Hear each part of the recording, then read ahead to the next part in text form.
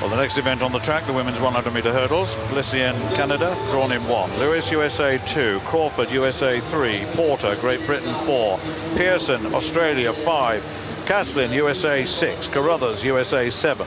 Decaux of France in 8. And Diwara of France in lane 9. Sally Pearson, reigning world champion indoors and out. Terrifically quick. Fell in Brussels last year, the only race that she lost. Going so very quickly, couldn't get out of the way of the hurdles. Been in Europe now for 6 weeks. She's got an 11-second flat 100-meter time. Now that makes a big difference. When you're going that fast, you've got to be good at getting out of the way of these hurdles. It's called modified sprinting. First hurdle important to establish the rhythm of the race.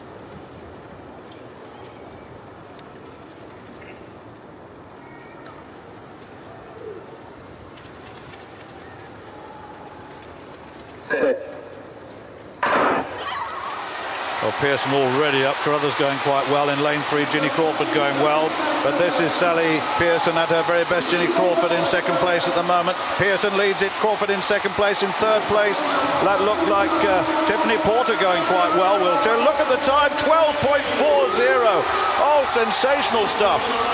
And clearly, if you warm this up, gave her a little bit of a tailwind, this girl is still pushing down towards world record form, and I think it'll come for her. If not this summer, then next year. We saw it last year again and again. The consistency is enormous, and she's beaten a really strong field there by a couple of meters. Yeah, for British viewers, Tiffany Porter did get third place with 12.74, with Ginny Crawford at 12.59 in second. But look at the way she gets off the hurdle. She's so quick down to the track.